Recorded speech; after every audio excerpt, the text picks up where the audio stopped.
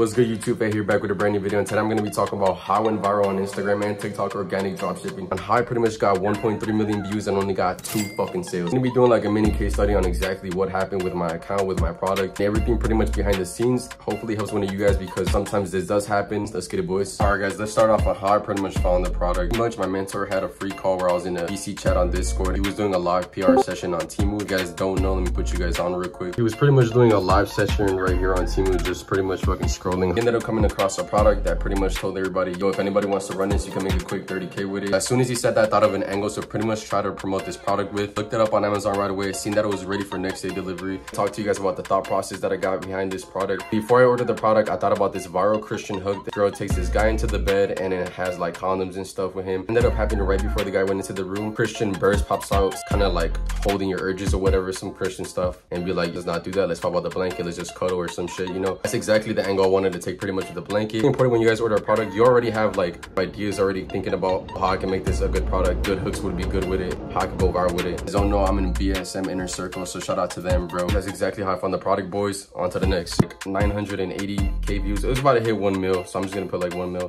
That video first, and then I'm gonna show you guys the TikTok videos that did about 200 and 300K. So let's get it, boys. So I'm pretty much just gonna show you here. Here's a 40K video, 143.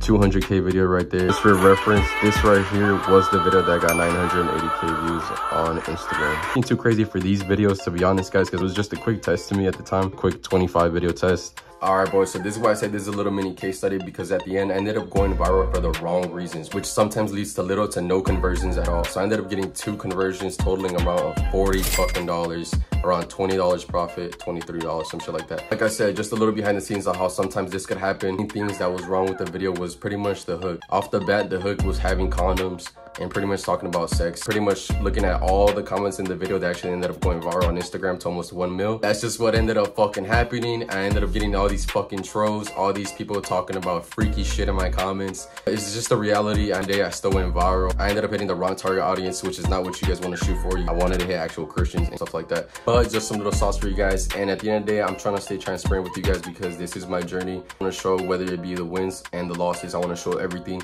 I hope you guys do enjoy this video. I hope it helps one of you guys out. Better make sure to like, subscribe, and all that good shit. I would really appreciate it. If you guys have any questions, go ahead and shoot me a DM on Instagram. Hope you guys do enjoy that video though. It's been Faye. Peace.